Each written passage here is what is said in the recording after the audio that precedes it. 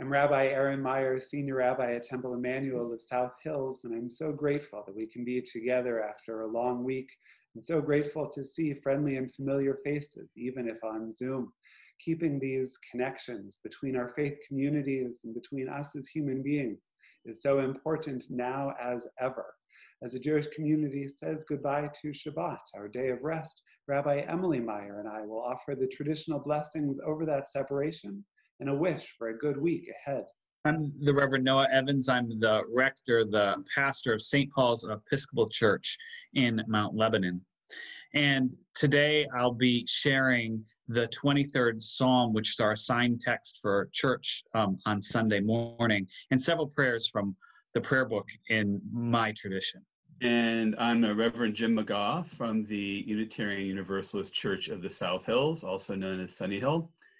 And I'm going to be sharing with you a song written by Holly Neer called I Am Willing, which speaks to the need to find hope, and especially finding hope in those who have come before us and dealt with hardships and challenges. And I'm the Reverend Laura Strauss of Sunset Hills United Presbyterian Church. I'll be sharing with you this evening a reading from Barbara Mahaney as we look at how we might hold on to the sacred in the midst of our ordinary, where we may have a space of sacred rest even in our work week. Shabbat, our day of existential rest and reflection, offers us an opportunity to recharge for the week ahead. We join now in the traditional blessing, saying goodbye to our friend, concluding with a prayer for Eliyahu HaNavi, the prophet and herald of the Messianic age, and a promise of better days to come.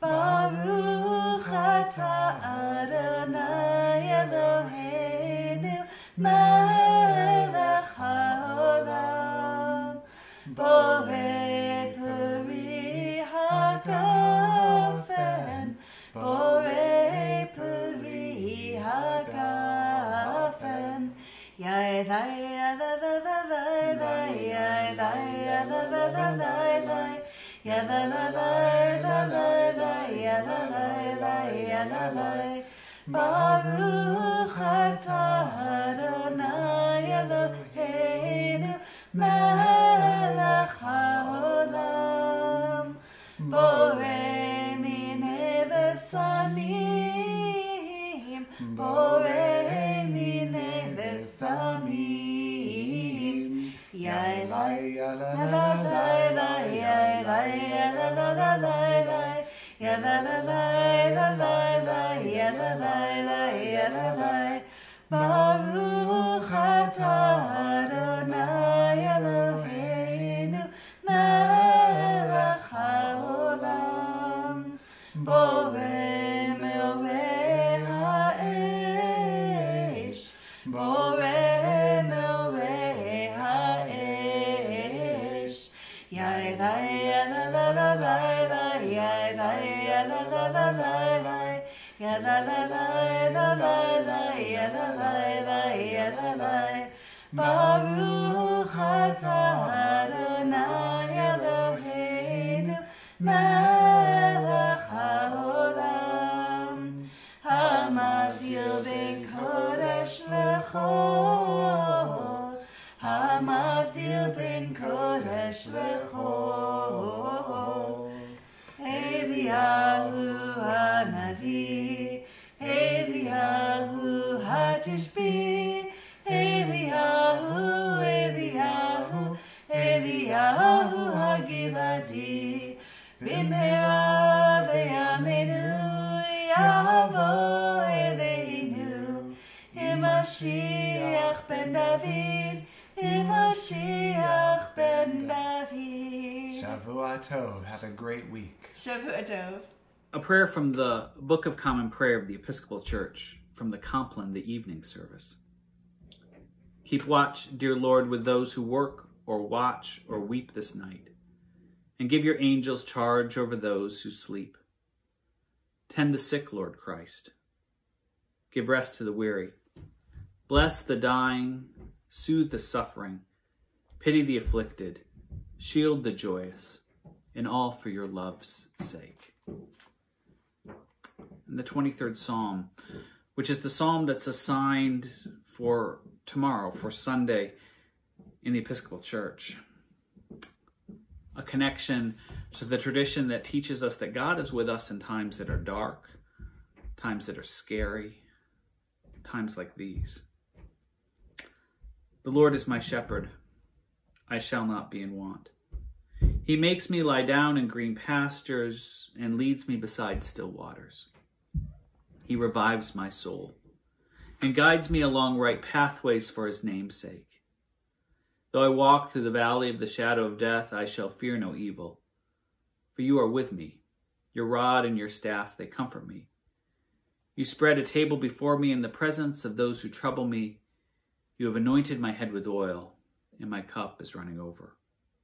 Surely your goodness and mercy shall follow me all the days of my life, and I'll dwell in the house of the Lord forever. And a prayer for the evening. O Lord, support us all the day long until the shadows lengthen and the evening comes, and the busy world is hushed and the fervor of life is over, and our work is done. Then in thy mercy grant us a safe lodging and a holy rest and peace at the last.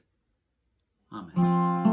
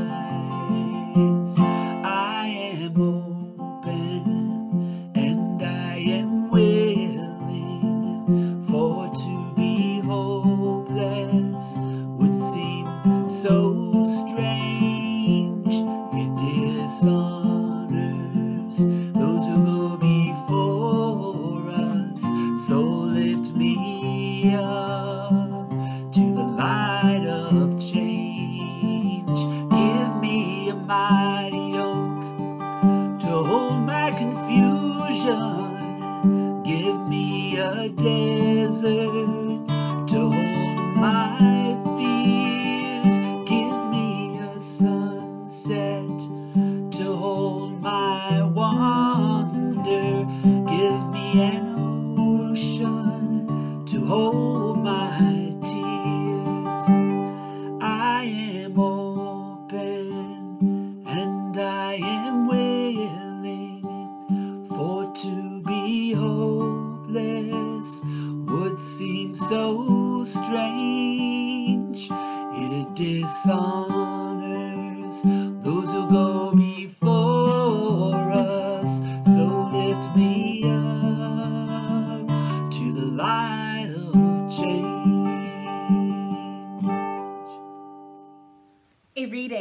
from Barbara Mahaney, columnist at the Chicago Tribune.